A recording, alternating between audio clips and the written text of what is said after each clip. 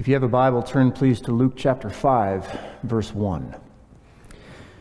Luke, the 5th chapter, begin with verse 1, and we will eventually work our way through verse 11.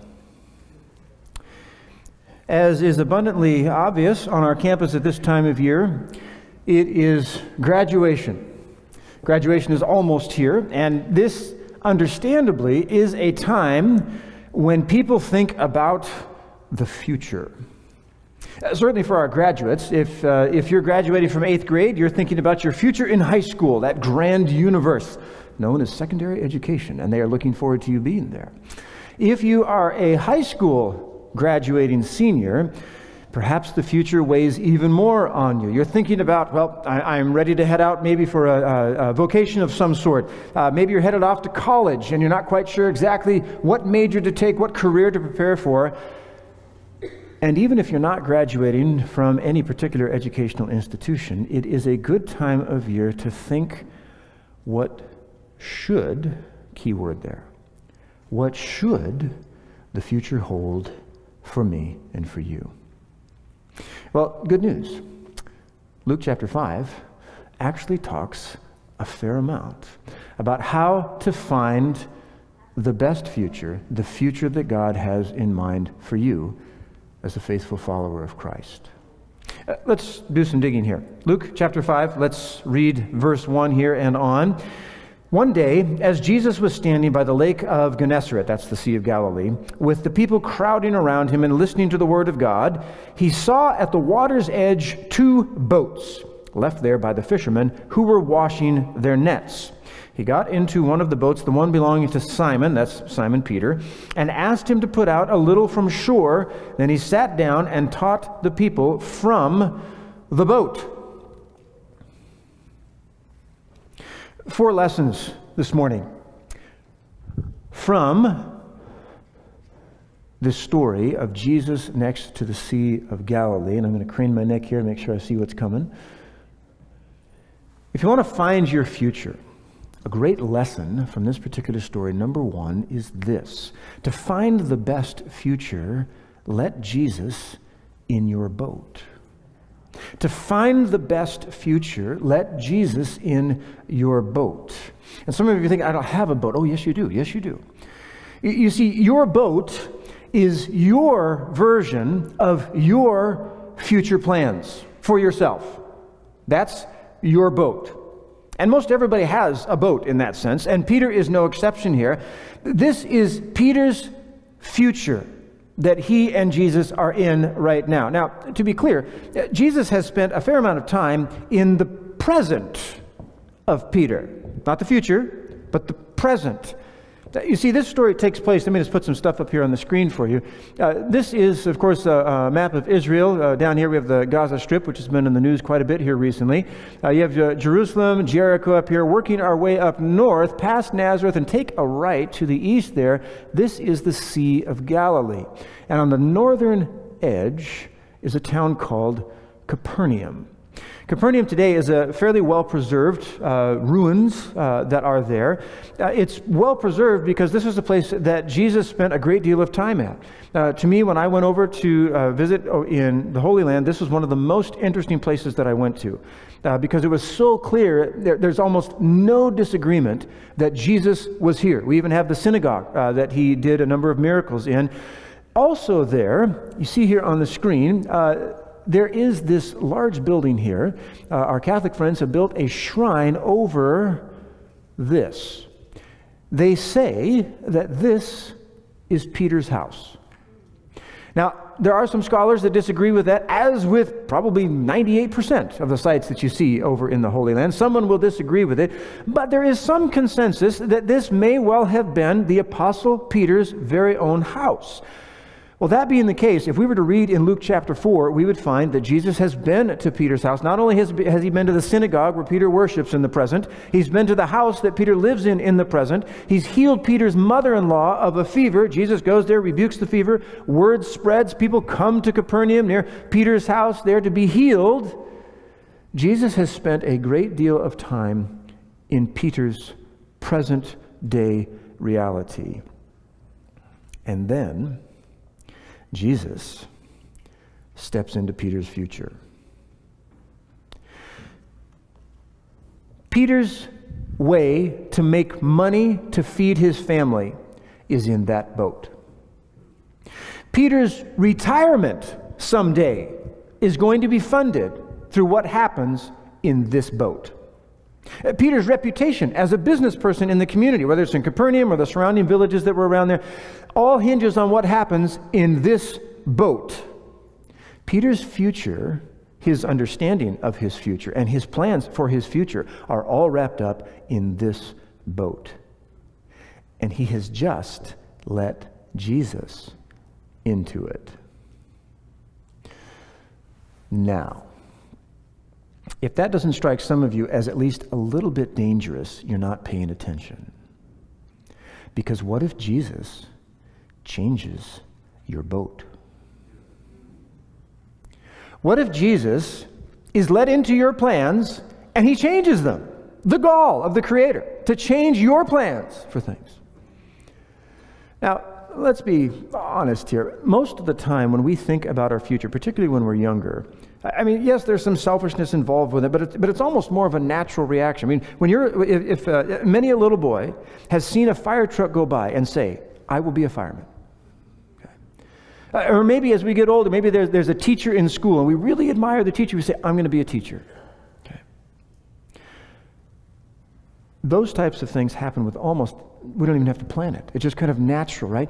And if we're really honest, most of the time those plans revolve around what we want. What we think would be good. It's our plans for ourselves. We're looking towards our future, and too often, even Christians will rarely let Jesus into their boat.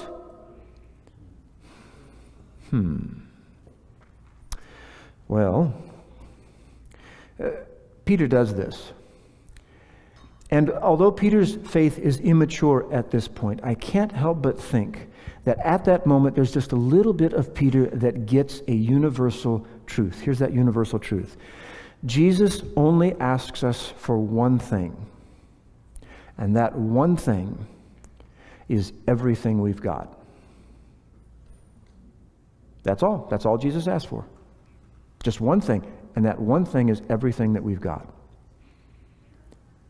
And the reason that he asks for that, well, the answer is at least twofold. Number one, when Jesus died on the cross, he took my sin, your sin, everybody's sin who's ever lived, everybody who's ever going to live who's going to sin. All of those sins Jesus took on himself on the cross. Didn't deserve it, didn't need to, but that's exactly what he did. And in taking those sins on the cross, he then gives his life. He dies so that we do not have to. He rises from the grave to new life so that we can do the same if we wish. If we put our trust in him, we too are given this brand new life. The Creator of the universe dying for us, and he would have done it, we are told, if we were the only human being on the planet. Creator God dying for us, and all he asks in return is everything that we have. It's the bargain of eternity. You win the spiritual lottery. All you have to give is everything, and God gives you eternal life forever with him in his kingdom. And Peter, at some point here, gets this. I need to let Jesus in my boat. And Jesus comes in. The question begs to be asked. Have you done the same? Have you let Jesus into your boat, your plans for the future? Whether you're a graduate or whether you've long since graduated, you're out in the workforce, it doesn't matter. The question, the challenge for each of us is the same. If we call Jesus Lord, have we let him into our boat? Have we let him decide what's going to happen with our futures? If you haven't, I just want to gently challenge you to do so. There's no better future than the one that Jesus has in mind for you. But you'll never find it unless you let him in the boat. And indeed, when you let Jesus in the boat, things can happen. For instance, let's do a little reading here. Verse 4. He's asked Peter permission. Jesus then gets in the boat. He's got a little space now. He's preaching, teaching to the people. He finishes that. Verse 4, when he had finished speaking, he said to Simon, "Put out into deep water and let down the nets for a catch." Simon answered, "Master, we've worked hard all night and haven't caught anything. But because you say so, I will let down the nets." Lesson number 2. If you want to find God's future for you. Lesson number 2 is this. Sometimes God's guidance for your future sounds stupid. Obey anyway. Sometimes God's guidance for your future sounds stupid. Obey it anyway. Obey that guidance anyway. We need to be clear here. Just because something is stupid doesn't mean it's from God. Are we all clear on that? Okay, there are some people that the stupider it sounds, the more clearly they are impressed. This is of divine origin, okay? That is not the case. Nor am I saying that if something doesn't sound stupid, it must not be from God, okay? We have to be careful here. There are some zealots among us who insist that God always works through miraculous means, and actually we're told that God works through general universal principles that he has set in motion.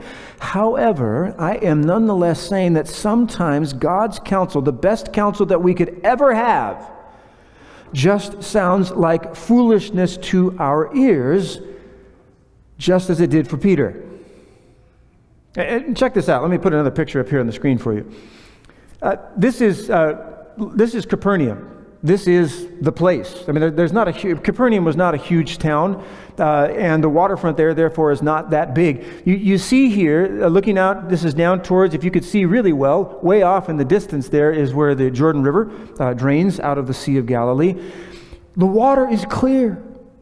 Even today, even with Tiberius polluting the place over there, it is still quite clear. You can go out 8-10 feet, and you can still see the bottom, and so can the fish. So understand what Peter is facing here at this moment. Jesus, a man that Peter has obviously deep and very growing respect and suspicions that he might be more than a man. And yet Jesus has just asked him to make a complete fool of himself. Peter, who is obviously a fisherman, he's got a boat. Jesus is standing there. There's nets right there. Peter should know what he's doing, right? And Peter knows that only an idiot fishes in the day. Because the fish will see the nets and they'll swim the other direction, right? And for a moment there, it must have crossed Peter's mind. Is Jesus not smarter than a fish? What do I do here? Add to this that all of the Capernaumites, what do you call somebody from Capernaum? I don't know, a Capernaumer? Somebody, all the people from Capernaum are undoubtedly there at the shore. Jesus has healed people miraculously. Peter's mother-in-law has been healed. They have reason to be there. The beach is full. That's why Jesus had to move back. Probably surrounding towns have their village people that are gathered there as well, and they're all looking out, and Peter has just been asked to make a fool of himself. What do you do? What do you do? What do you do? Well, Peter decides that he is going to try to do two things. Number one, he attempts to preserve his professional dignity. Lord, we have worked hard all night. Nighttime, that's when this happens, right? At night. I'm not a fool. I know how to do this. We've fished all night. And then secondly, he seeks to defer out of respect to Jesus. He says, but because you say so, not me, not my partners, but because you say so, I will throw the nets out. And he obeys what God has told him to do, even though it sounded stupid. And the results when we do this, when we know that it's the voice of God, even if it sounds foolish, and we know that it's the voice of God, and when we obey it, great things can happen. Some of you have heard a story. If you've been with me, yea, verily, since 2004, you have heard this story before, but it bears repeating. When I graduated from Forest Lake Academy, I went not to Southern, as did most of my classmates. Southern's a very good school, but I wanted to be an engineer. And so I went to Walla Walla. That's where you went then. That's often where people will go now. It has one of the best engineering programs in Adventism. And so I went to become a mechanical engineer. I wanted to work for one of the big three in Detroit designing cars. And ever since I was this big, that's what I wanted to do. And when I found out there was a name for it, engineering, I quickly adopted that as my own. This is going to be my plan for my future. My boat was headed to Detroit. So I get to Walla Walla, and every engineering major is required to take Introduction to Engineering. So I go there, I'm a little bit early, there's only a few students in the class, the professor has not started his lecture yet. You can hear pretty well the conversations going on around, and I hear the conversation of some fellow freshman engineering majors. And basically the conversation went like this. Hey man, do you know how much money, a first-year engineer makes with Boeing? Boeing, for those of you who don't know, a big aerospace manufacturer located mostly in the greater Seattle area in Washington State. Lots of engineering grads from Walla Walla ended up working for Boeing. And this person was saying, man, it's going to be awesome. We're going to make 60 grand right out of college. Now, 60 grand even today, that's not bad. If you're a graduate straight out of college, yeah, that's not bad. What place to start? And back then, that was great. And so I thought, oh yeah, it's going to be so good. We're going to make so much money doing this. And I had a series of thoughts that came into my head. Number one, this sounds selfish. Number two, if it's selfish like this on this side of graduation, I wonder what it would be like on the other side of graduation, spending the rest of my life in this profession. And then I thought,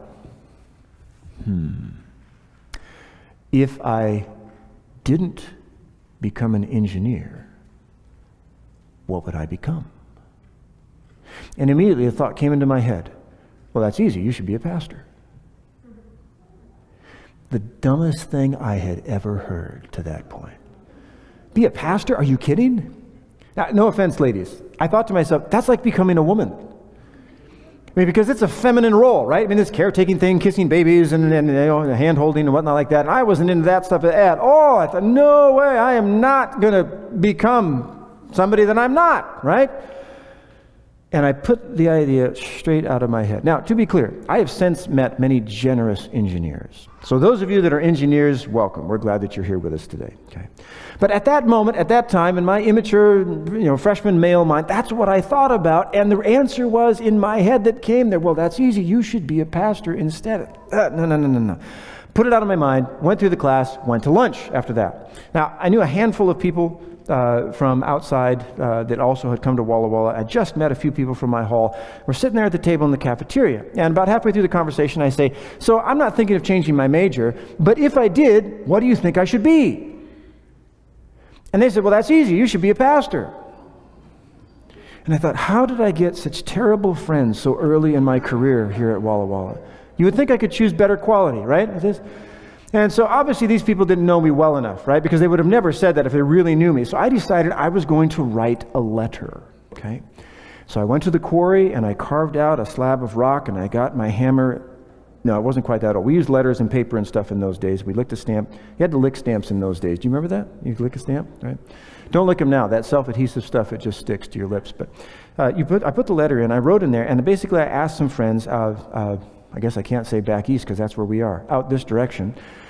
I said, not that I'm thinking of changing my major, but if I did, what do you think I should be? And about a week and a half later, the answer came back. Well, that's easy. You should be a pastor. Now I was deeply disappointed because obviously I had years of choosing bad friends, right? And I was getting very, very irritated, but I also knew I'd better start paying attention. You see, I learned from an early age that if God is speaking, you need to pay attention. And I did not want to pay attention. This was foolishness to me. I had absolutely no interest in becoming a pastor, but this was too much. I thought, okay, God, what are you trying to tell me? Well, that began a process of intense prayer and searching. I sought out other pastors in the community. I said, how did you know that you were supposed to become a minister? They said, well, they explained a little bit about their calling. They said, well, what about skills? And so I talked about some things. They said, public speaking, leadership, that type of thing as well. Check. Okay. And more, I'm coming to believe that maybe God wants me to change my major to theology so that I can become a pastor. And I am not liking that at all. And finally, at the end of 2 weeks, I didn't know it was going to be the end, but it ended up being that way. 2 weeks into this sweat box of destroying my life, right? I go to the end of the track there at Walla Walla. They had a big, long running track there, and I was leaning against my bike at the end there. The sun was setting. It was Sabbath evening, and nobody else around, and I was having it out with God. Now, I'm not recommending what I did. I'm just going to tell you what happened, okay? I am angry. I am sweating. Blood pressure, my heart is pumping, and I cannot believe that God is actually going to ask me to do this, all right? And finally, it just felt like the spiritual pressure was relentless. God was not letting up. And finally, I shook my fist at heaven, and I said, fine, if that's what you want me to do, I'll do it. And instantly, I was involuntarily completely calm. I went from sweaty, red-faced, heart rate racing, angry, whatnot, to just, it was like the finger of God had just gone and wiped away my agitation. And I knew my answer. And then I got nervous and upset all over again because it was pretty clear that God had just affirmed what I was supposed to be doing. And I rode my bike back to my dorm room, and on Monday morning, I rode my bike to the registrar's office, and I changed my major from engineering to theology. Now, it took me 5.5 years to even get to the place where I could like the idea sufficiently that I made it through interviews so I could get a job, okay? And it still was a year or two after that it finally was made clear to me why it was that God would put somebody who so very much disliked pastoral ministry into pastoral ministry. That's a sermon for another time, but I'll just say this about my story. By the grace of God, I've been able to preach and to teach about Jesus, something that I could not imagine having done before. I've been able to do it not just in this country, but in other places. I've been able to advocate for Adventist education in places that I never would have dreamed I would have been able to go. And it's not that I'm the world's greatest speaker or teacher. Sometimes you just have to endure what it is that I've got for you that day. But by the grace of God, I feel that I've been able to be a blessing to people, none of which would have happened if I had not said yes to what seemed to me to be foolishness at the time.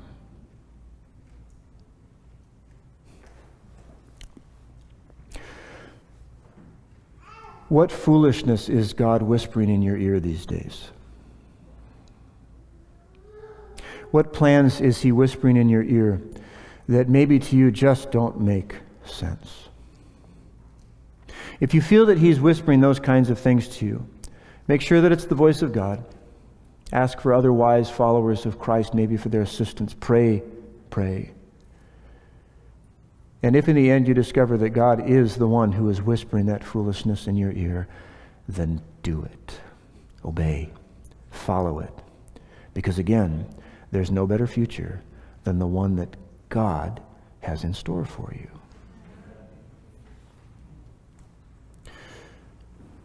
This brings us to verse 6. The nets have been let down in the water. Peter has obeyed. Verse 6, when they had done so, they caught such a large number of fish that their nets began to break. So they signaled their partners in the other boat to come and help them, and they came and filled both boats so full that they began to sink. When Simon Peter saw this, he fell at Jesus' knees and said, "Go away from me, Lord. I am a sinful man." For he and all his companions were astonished at the catch of fish they had taken, and so were James and John, the sons of Zebedee, Simon's partners. Then Jesus said to Simon, "Don't be afraid. From now on, you will catch men." So they pulled their boats up on shore, left everything, and followed him.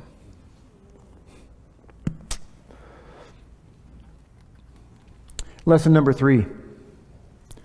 If you want to find God's future for you, is this: let Christ, not cash, determine your future.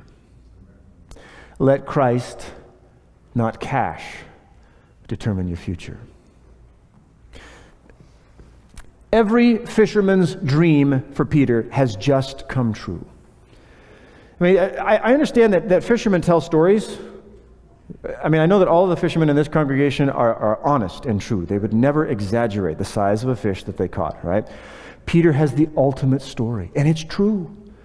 Hey guys, guess what happened? I caught so many fish, and it was high noon that my boat almost sank. And then my partners came, we filled it up, and it almost sank too. Can you believe it? I mean, people are, if you weren't there, you'd never believe it. Every fisherman's dream has just come true for Peter.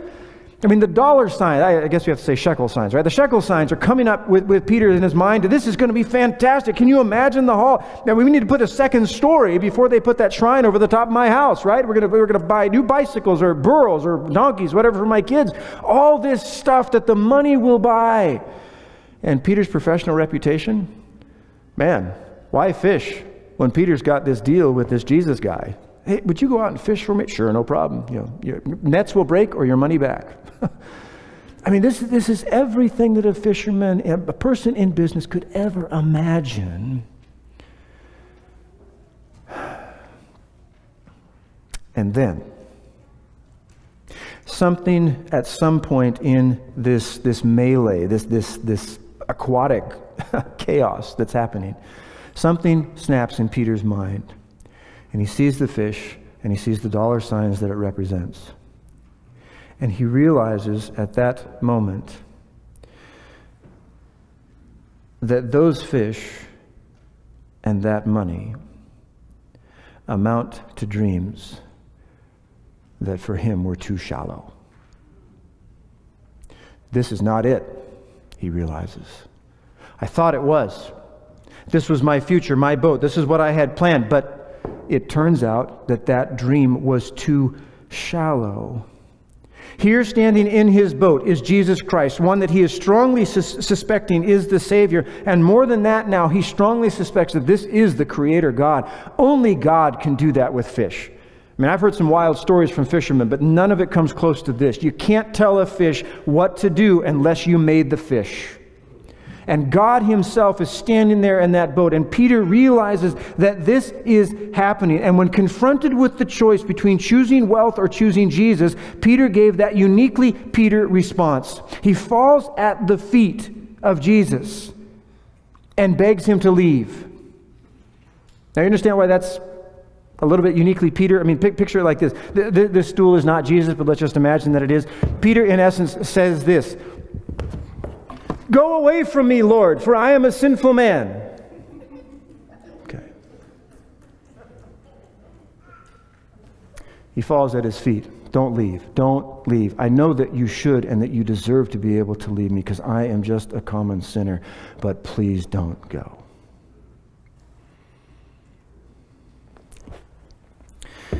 Friends, we need to understand something. Money is not evil. It's the love of money that is. That's what the Bible says. God gives wealth. God takes away wealth. History is replete with examples of it. If God blesses you with wealth, praise the Lord. God has given it to you to be a steward so that his kingdom can be advanced through how it is that you use his money. All of us get that cash just for a short time. 60, 70, 80 years max. That's all we get. And it's a tool to help us to learn more about God. But if the money ever takes the place of Jesus when we plan our futures, guaranteed we are headed for trouble. Sooner or later, if God is displaced and the money moves to the top, someone's going to get hurt. It's probably for certain going to be you and probably other people that are close to you as well. Because money is a cruel taskmaster. Jesus will set you free, but the love of money makes you a slave. And if you're thinking about your future right now, and the only thing you can think of is the cash, I want to encourage you to invert that little situation and let Jesus be back on top. Never make the choice between money and the Messiah and choose the money. Always choose the Messiah. Jesus knows best how all that money should be spent. And whether years from now or currently, whatever it is, whether you have lots of money or little, if Jesus is the number one determinant of your future, if he's the rudder on your boat, you will get to the right destination. But you must let him and not the cash determine your future. Which brings us to a fourth and final lesson. And we've already read verses 6 to 11 here. Let me just put this on the screen here for you. A fourth and final lesson for finding the right future in God is when planning your future, always plan to share Christ. When planning your future, always plan to share Christ. Did you notice what Jesus said to Peter? Peter comes, hugs his feet, you go away, but don't go away, right? And Jesus says, hey, don't worry about it. From now on, you're going to catch men. Fish, that's easy. Let's go do something a little more difficult. Let's go catch people. In other words, Jesus is asking him to become an evangelist, to become an apostle, right? And some of you right now are getting a little bit nervous because you might be thinking, well, wait, you're not going to say that God is asking us to do the same thing, right? Because Peter was special. He was one of the big 12, right? He's an apostle. He was a church planter, all of that. And that's not my calling. I'm not that kind of thing. Okay, fine. Maybe it's not. But has not God called everyone to make disciples? Yeah, everyone. Everyone gets at least one spiritual gift, right? I've never found one person who only has one spiritual gift, but everybody gets at least one. And it's through those spiritual gifts that we are to reach other people for Jesus, to make disciples for Him. So whatever your plans are for the future, it must include sharing Jesus with other people. It has to do that. You see, we often forget that one of the primary reasons that God puts us into a certain career or a certain house or in a certain community is so that we might be His witnesses for Him there. Too often we will choose a certain field of study or a certain place to live because we think it will advance some sort of good thing that has nothing to do with the ultimate mission and kingdom of God.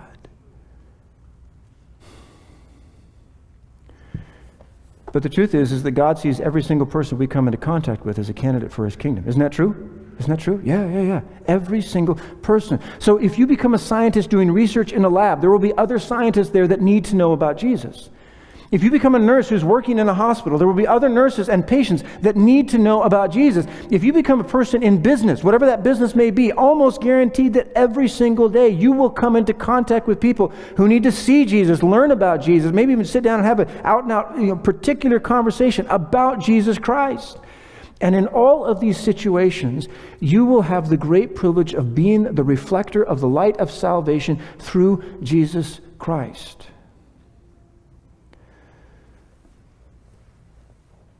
So whatever your plans end up being for the future, never forget that your first calling, as far as action is concerned, is to be a missionary wherever it is that God sends you. I leave you with a final story. Charles Steinmetz probably doesn't ring a bell for most people today. But if you lived at the end of the 1800s, the beginning of the 1900s, he was a household name. Steinmetz was an expert in electricity. Now, understand, basically in those days, that meant you were kind of an electrician today. However, Steinmetz also had an incredible mind. He understood electrical theory better than most anyone of his day on the planet.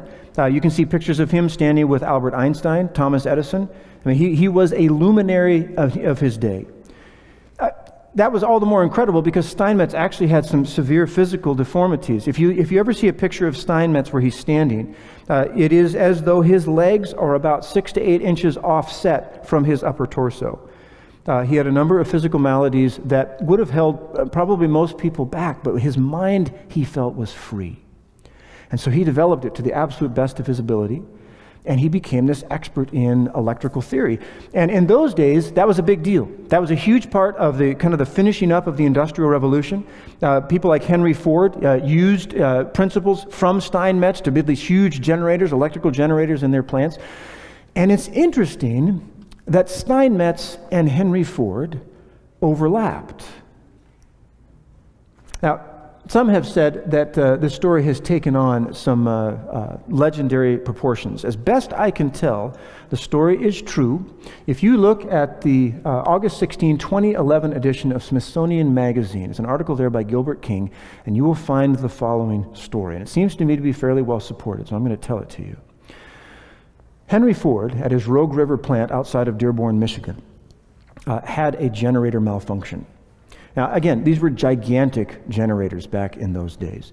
And the whole factory shut down.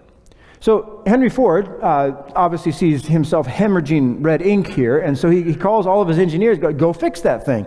Well, they're there, and they're tinkering, they're twisting, they're pulling and whatnot, and they cannot get the thing fixed. Well, Henry Ford had heard of Steinmetz, who lived in New York at this time.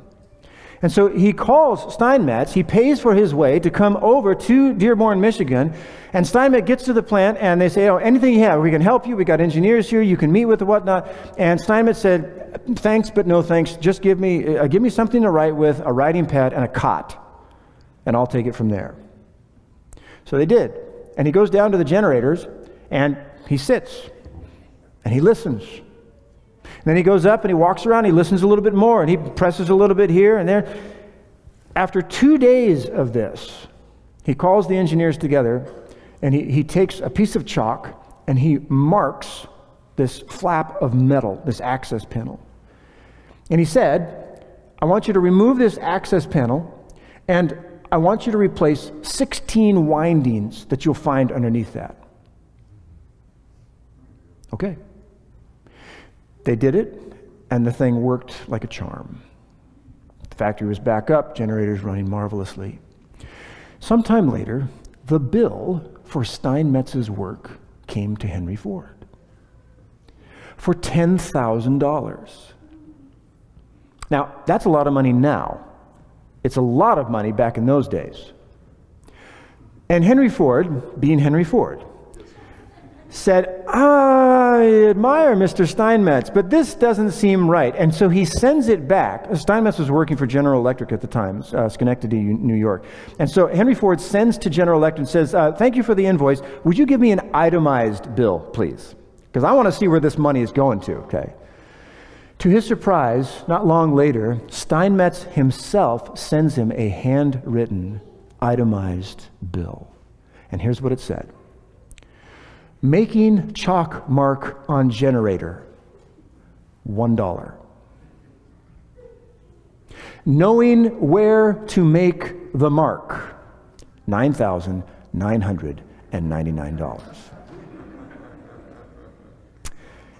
Henry Ford paid the bill. Listen carefully. Too often, even amongst Christians, we educate people and we train them and we show them how to do this skill or that career or this vocation, and we end up with people who know how to make all kinds of random marks. Oh, they're good in their field. We have some fine scientists and teachers and educators and lawyers and et cetera, et cetera, et cetera. And they're very good in their narrow, and they see what needs to be done in the scope of their profession. But when it comes to making the mark that God wants them to make with their lives, too often they're so busy making random marks that they never make the mark that God intends. Ladies and gentlemen, let us not be those kind of people. God is calling us to make a specific mark for His kingdom. If you are successful in your particular field, praise the Lord. Amen. We're glad that you're here. May the Lord bless you with continued success in that field. And whatever your plans are for the future, may we always strive to make the mark that God wants us to. May God bless each one of us as we seek to find the future that He wants us to have. Jesus, indeed, we do want you to be our leader, Lord.